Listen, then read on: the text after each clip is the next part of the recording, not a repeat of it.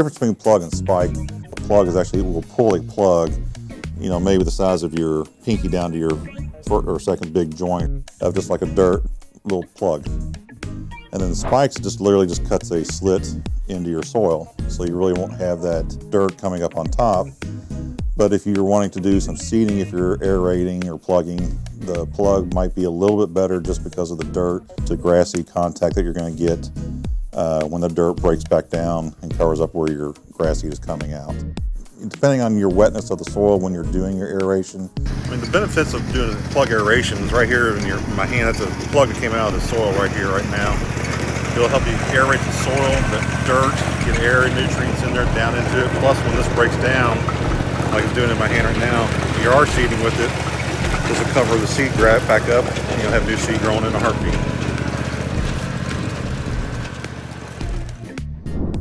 Spike aerating is more on the lines of cutting a slit basically into your soil.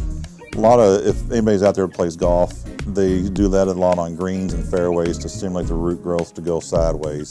Spike aeration just kind of cuts the roots basically, and it stimulates them to grow. Like if you do a plant, you're planting a shrub, you usually need to try to break the root barrier up. It just stimulates the plant to grow and put out more roots, and it's a healthier plant in the long run. The advantage to spiking, I would believe, would be just for the less, I would say, mess, if that was your intent, or trying to keep a cleaner looking yard.